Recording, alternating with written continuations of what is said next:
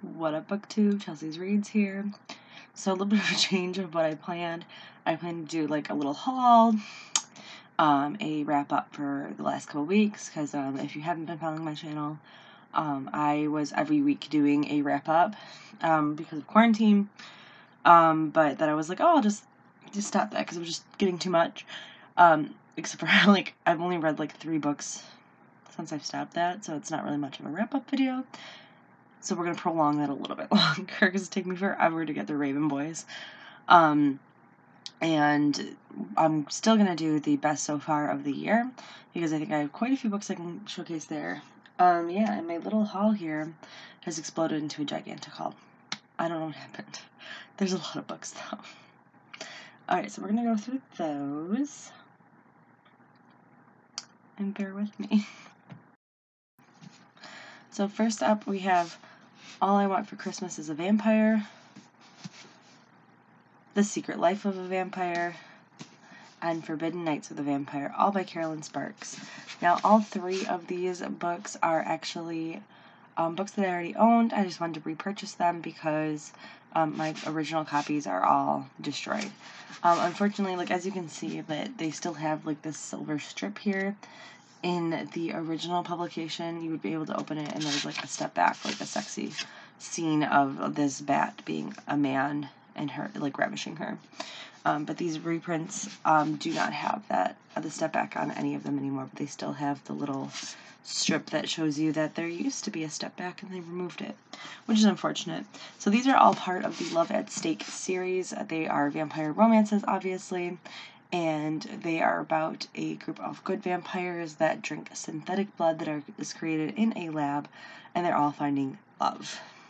They're also battling this group of evil vampires called the Malcontents, and it gets really complicated as the series goes on. Originally, it was only supposed to be a 3-book chick-lit series, and it kind of exploded into 16 books. I really enjoy them. Like I said, these are some of my 2nd and 3rd copies. I believe it's my 3rd copy of All I Want for Christmas. They're really good, and like I said, I just wanted new, fresh spines because mine were getting rough. So with my original copies, I think I'm going to remove the step back from them and insert them into these ones because I really like the step backs. Alright, the next book that we got is Stuff Every Tea Lover Should Know by Candace Rose Reardon. It literally is a little tea guide. On the back, it highlights different topics such as tea bags versus loose leaf tea, anatomy of a tea plant, tea families and their common varieties, types of teapots and how to use them, and tea traditions across the world. This is pocket size, so it's about the size of my hand. I hate the size of them, but I also have Stuff Every Sushi Lover Should Know and Stuff Every Cannabiser Should Know. I don't know how to say that word. But they are cute. I do enjoy tea, so I'm interested to see what this guide has to offer. The lettering is pretty small, which is unfortunate, but I know, it's cute, it got good reviews, it's Quirk Publishing, and I really like them, so I am looking forward to this one. Now, again, if you've been following this channel for a while, you know that I've been on this cozy mystery getting kick, because technically these are all on a Amazon wish list, and I'm part of a gifting group, and that's how they keep coming to me. So the cozy mystery trend has continued this time around, and we have A Pizza to Die For and The Missing Dough, both by Chris Cavender. These are part of the Pizza Lover Mysteries. Next we have A Call for Kelp, which is by Bree Baker, and it's part of the Seaside Cafe Mystery Series. This was the one about the iced tea shop. Although this looks like it's more of a bakery this time. All the other ones, like there's Live and Let Chai, No Good Tea Goes Unpunished, but then there's also Tide and Punishment, which is more water. This is A Call for Kelp, but it's about a Everly Swan, who was a former ballerina. She got injured and had to go back to her small town on the East Coast, and yeah, people die. She solves it, your typical cozy mystery formula. This is, I think, book 2 or book 3. And we have another cozy mystery, and this time it's Pancakes and Corpses. It's the first book in the Paradale Cafe mystery, and those are by Agatha Frost. Wow, that was a good case of dyslexia. This is about Julia South. She is soon to be divorced, and now she is solving a murder. It does look like it might be a self-published work or a indie published work, small publisher. Just by the graphic on the cover, it looks a little cheap. It's by Pink Tree Publishing. I've never heard of them. And you can just tell by the large text in it. But I'm looking forward to it. Decent reviews. Agatha Frost has this Paradale Cafe series, and she also has another cozy mystery series. But this one I think was higher rated, so I decided to start with this one. But I'm looking forward to it. So in addition to this gifting group that I'm in, this month I am participating in Pages Promotions June 2020 Virtual Book Fest. You can look that up on Facebook, please. And to do that, because we couldn't meet in person, they are showcasing indie and self-published authors, or small published authors, indie authors. And all of them have, of course, great deals on their books, so the next few books are all indie published and supported through that festival. First up is a novella by Kate McNeil, and it's called Thistles. It is book 1 in the Pistol series. This is actually, you can get this ebook for free. It is an introduction to her series, her Pistols series. Pistols is Pistil, because it's the flower pistil, part of the flower. And I believe this is a female-led detective. Yes. The ex-CIA officer. What's next for an ex-spy who didn't retire voluntarily? Is it truly what it appears to be on the surface? How long will it really last? Kate McNeil is a very sweet woman, and her newest book is in the series. Book 4 just came out, so I figured this novella was rather cheap, so it was a good way to start off her series. But the ebook of Thistles is free on Amazon. The next book I got from this virtual book fest is Threshold by Andy Lockwood. This is the story about a girl who gets an antique mirror. She thinks it's a nice heirloom and maybe there's some history behind it, but when she looks it up, she finds out nothing other than the previous owners of the mirror have all died.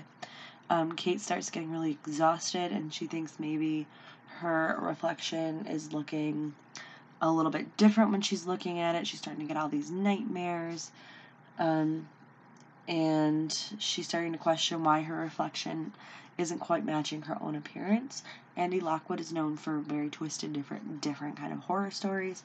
So I'm really looking forward to see his take on this, like, mirror mythos, because I really like the idea of mirrors and horror. The next book that I got is another indie read. This one is The Origin of the White Wind. It is by Xander Cross.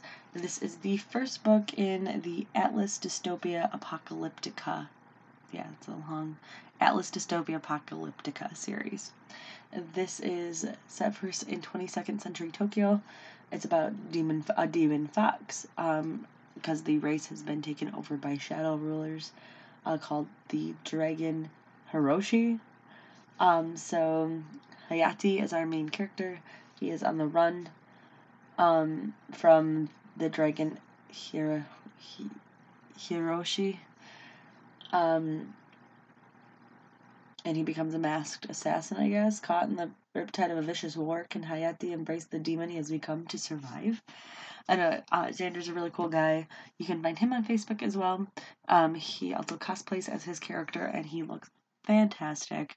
But it is very heavily put into Japanese myth, he claims, so I'm very excited to see how he played that out. It's a rather decent size for a first volume with about standard size text, a nice soft cover, so I'm looking forward to seeing how this one plays out. I was drawn by the anime looking cover, like it looked like Inuyasha, but it's a fox demon, not a dog. But The Origin of the White Wind by Xander Cross. The next book is another indie read. This one's Blood in the Rain by J.A. Bullen. Bullen. I don't know, Blood in the Rain. I think this is also a part of a series, if I am not mistaken. Do you dare romance the devil who dwells in the dark? Do you dare embrace your sins, desires, and go deeper in Blood in the Rain? It is supernatural. Forces both new and ancient seek to reclaim humanity's right to rule from the drudges of our darkest nightmares.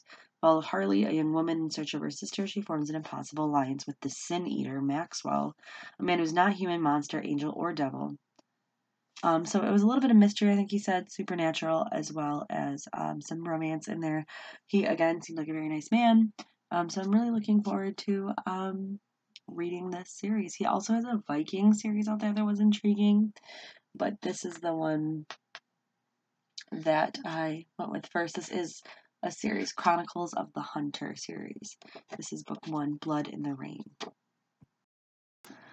Now, this next one is the last indie read I bought, but not the last book that I got this week. I told you it was a giant haul. So this next book is Trust. It's the first book in the Narvin series, and it is by Gene Davis. This is a sci-fi adventure.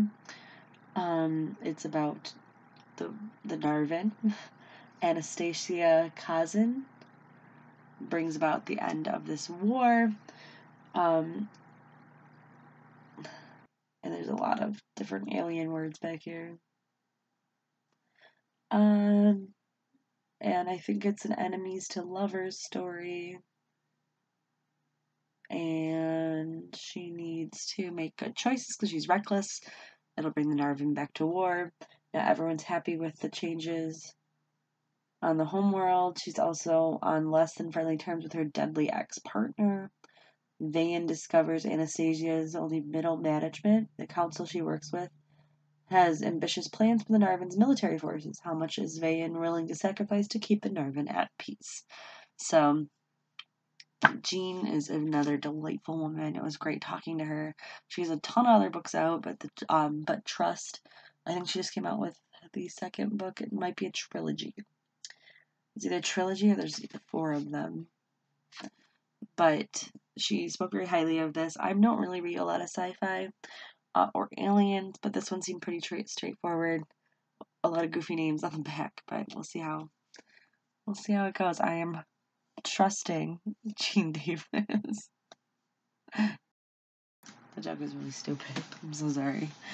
So that was it for indie reads, but I did get this graphic novel, and it's a small publisher, so it's not really an indie read because it was distributed in, I think, in major bookstores, but it is Anne Bonny Volume 1, The Journey Begins. It is by Tim Yates.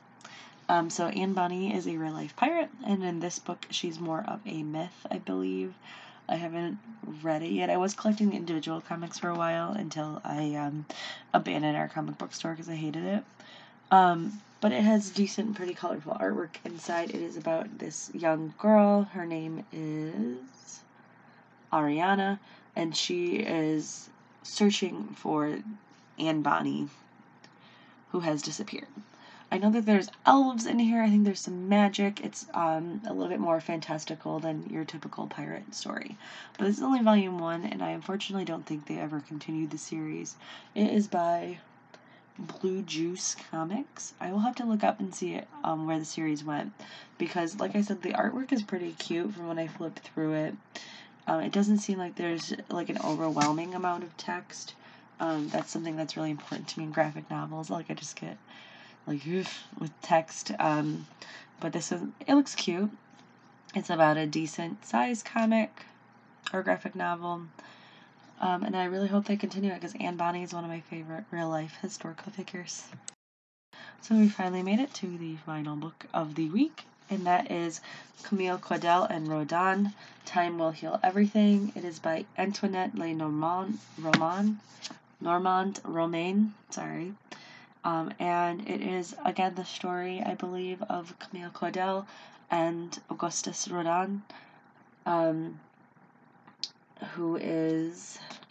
they were sculptors. You might know, like, the thinker is Rodin.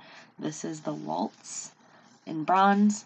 I love their story. It's a very tragic love story, kind of like a love story. Like, it's just a really sad story. I saw their exhibit once in the DIA, and it's kind of stuck with me. When I had first saw this book, I didn't realize it was like this shaped or this thin, but it does have like pictures of their artwork, which is like really the best way to do it, because you need to like see these pieces to be able to feel them. Here is Maturity, the second version. It's a whole page, so it's got gorgeous pictures in it. A decent amount of text on every page, but I believe, like I said, it's called Time Will Heal Everything, and in the case of Camille Claudel, that was a lie.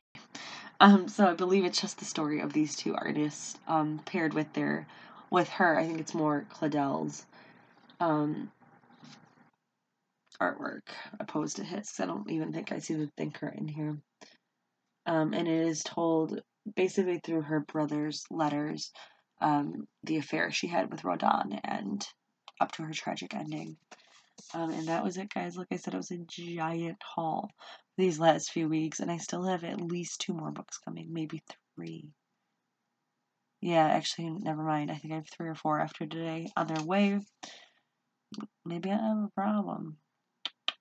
I might go to Barnes & Noble this weekend as well.